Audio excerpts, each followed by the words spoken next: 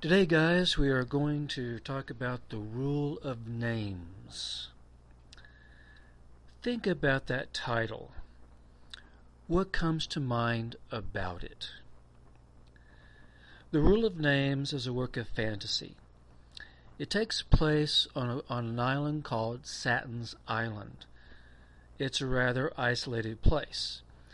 You can tell that by how the people react to Blackbeard, who later on joins the story. But notice how the author uses language at various times in the story. Specifically with Mr. Underhill.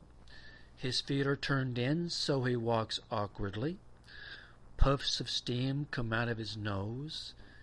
He has long white teeth. And this also applies to the word good at the very first of the story. From the story's perspective, you could not casually throw a word around, or perhaps even misuse a word. Mr. Underhill is a wizard, if I may use that word to describe him. His spells hardly work. They rarely last very long. He is not very good at being a wizard, and there's a reason for that. The action really starts about 2 or 3 pages into the text. Underhill has just bought eggs and liver, and he is on his way back to his house when he encounters the school children and the teacher, Polani, and they are discussing the rules of names, and there's 2 or 3 different rules. The kids give the right answers. She then asks about the rule, which Mr. Underhill answers quite quickly. The name is the thing, its true name, and that controls the thing. And notice here that Underhill gets rather hungry as he looks at both the children and Polani, and there's a reason for that. Then, as the plot moves on, guys, then Blackbeard shows up. He shows up all by himself, which means that he cannot give his name. Hence Blackbeard. He claims he is a peddler of goods, and all the people come to buy something from him, to remember him by. However, Blackbeard has other motives.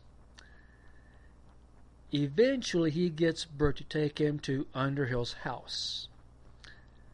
On the way, Blackbeard tells him about his true purpose. He is here at Satan's Island to get or to reclaim his treasure and to kill the dragon in the process. And Blackbeard, toward the end of the story, calls Underhill out and uses his true name, Yavad, or however that word is pronounced. And Underhill reverts back to his true self. He is a dragon, which goes back to the pointed toes and the steam coming out of his nose and things like that.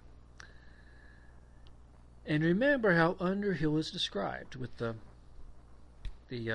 long teeth and so forth.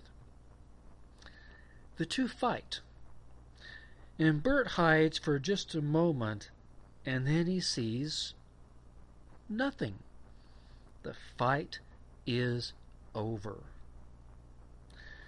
Now notice, guys, that he immediately goes and gets Polani. They get in the Queenie, and that's the ship, and they sail off somewhere. Well, Mr. Underhill realizes now that his cover is now blown. Remember, guys, he is actually a dragon. And it's been a while since his last really good meal. And that goes back to the idea that he looked hungry when he was looking at the children and Polani. Now, toward the end, when he does this, guys, I have a question. Why does Bert go after Polani and sail away? In fact, guys, if you were to take that paragraph out of the story, would it really change the story? Why is that part included in the story at all? And that, guys, is the question of the hour.